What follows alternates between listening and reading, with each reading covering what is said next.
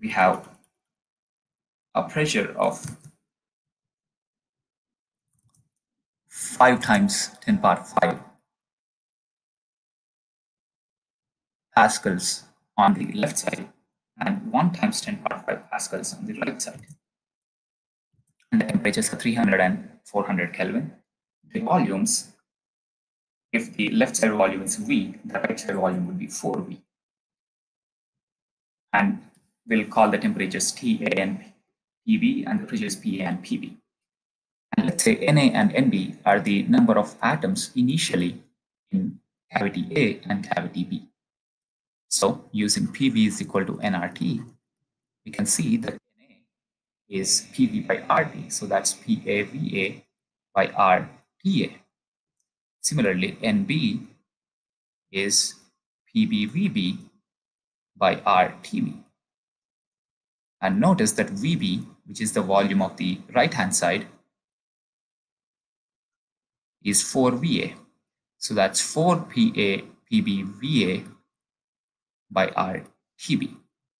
Now, finally, after the exchange has happened, let's say the pressures are PA dash and PB dash, and the number of atoms, the amount of gas inside is Na dash and Nb dash.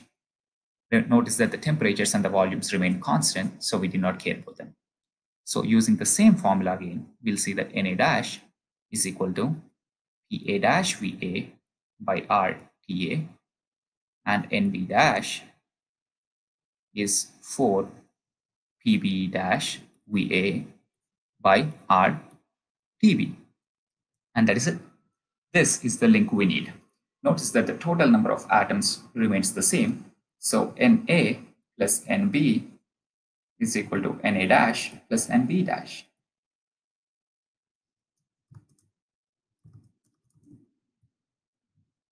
So not only is it that, but the pressures in the second case are the same.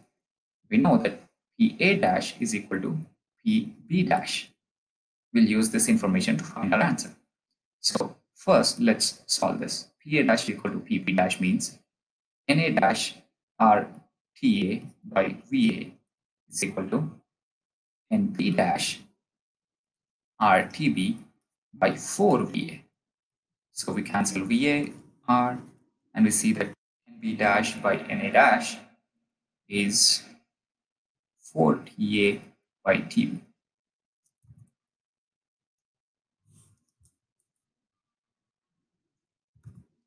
So now solving this equation, Na plus Nb is simply PAVA by RTA plus 4 PBVA by RTB is equal to, on the right hand side we have Na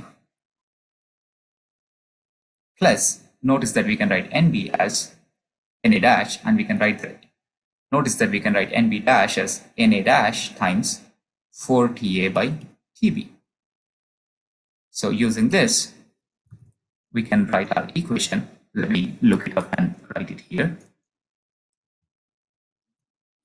On the right hand side, you have Na dash times 1 plus 4TA by VA. I'm sorry, TB. And on the left hand side, we have VA by R times